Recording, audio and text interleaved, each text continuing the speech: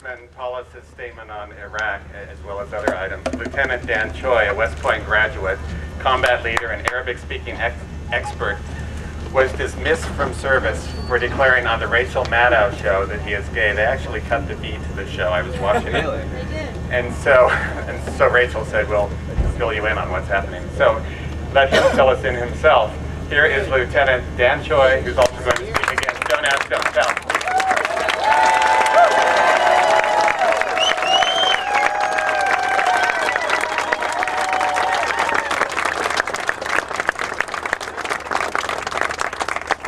Thank you. I'm going to start off with a poem by a great Iraqi poet. الخيل والليل والبيضاء تعرفني والسيف ورمح قرطاس وقلم أنا الذي نذر لعمل الشعر وأسمع الكلمات من به صمم. The great Mutanabbi said, the sand in the desert and the horses, they know me. The sword and the spear and the pen and the paper, they know me. I'm the one that makes the deaf to hear my poetry, and I am the one that makes the blind to read my words. Let's send a clear message, just like Mutanabbi did today, to all of our soldiers who have to serve in silence, to all of our brothers and sisters around the world who cannot be who they are. The time and the era for hiding, the time and the era for shame, the era of lying, the era of not being who you are is over. Shame is over.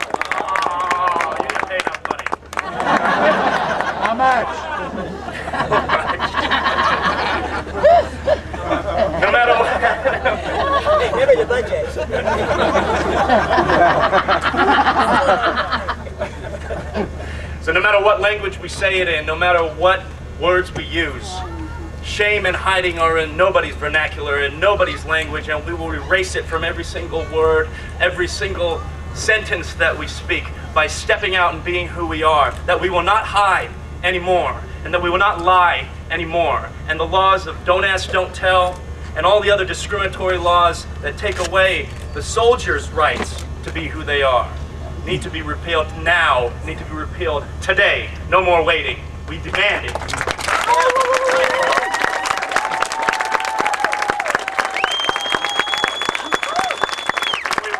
all of our soldiers that are gay and lesbian, that have served our country, that have volunteered, that stood up. And this hour will fight and bleed and die for my country. Gay and lesbian soldiers have been fighting for our country before our country even learned how to discriminate against them. They go overseas and they fight terror, but they come back home and they're terrorized to tell the truth about who they are. They sign up because they're told, be all you can be, but they come back home and they can't even be who they are. They fight so that we can be protected at home, our neighbors can have the protection to love and to marry, but they come home. We come home and we're not allowed to love, and we're not allowed to marry. Well, we do what we're told, but the laws say we can't tell.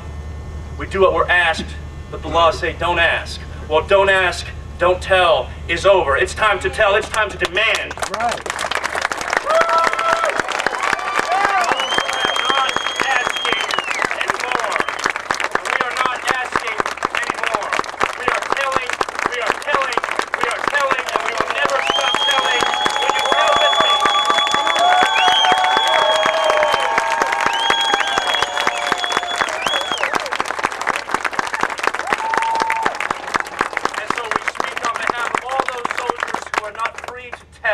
Who are not free to speak, who are not free. And we remind them, even though you might be honest and you might be kicked out of the military, brought in before your commanders, and your commander might tell you, soldier, you have the right to remain silent. Well, I tell you today, in the face of injustice, right, silence is not a right. That's right. It is an inexcusable and intolerable wrong. Thank you very much. Yeah.